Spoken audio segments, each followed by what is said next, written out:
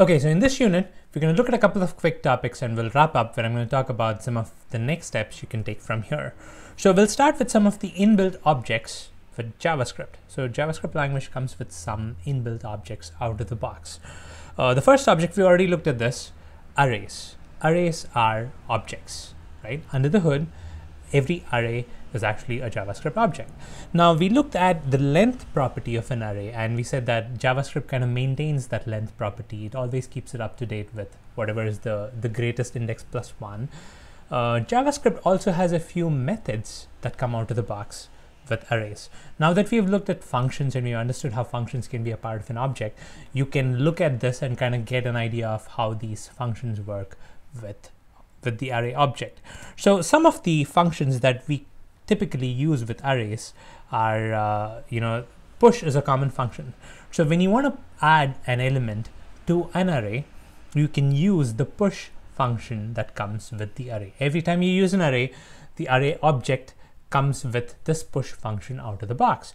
The push function takes an argument and then adds that argument as an element of the array at the last location. So let's say I have a myArray variable which points to an array, and let's say it has five elements, right?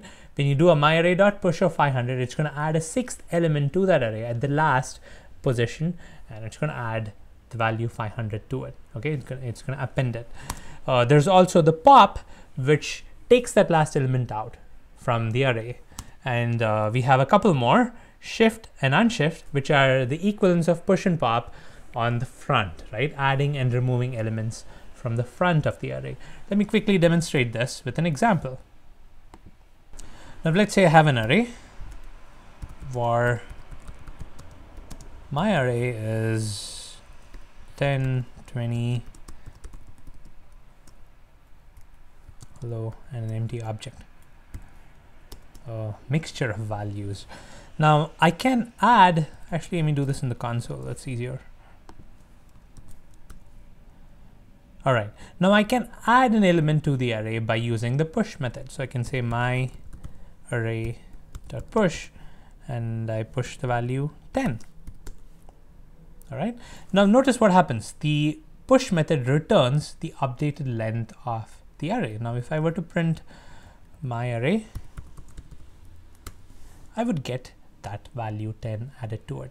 If I were to remove it, I can use the pop method. So my array.pop is going to remove it and it's going to return the value that it removed. Now if I were to access my array again, it's gone. I do my array.pop, I get back the object, and I access my array again, that object is gone. I can also use shift and unshift to work at the front of the array. So I can do a my array.shift, takes that first element out, which is 10. Now that element is gone, returns 20 and hello. I can also do my array.unshift. Now, sorry about that, it's a small letter, it's not S caps. If I were to do an unshift and print my array again, you notice that that's added to the front of the array and it kind of pushes every other element to the side. So these are some common functions available in arrays.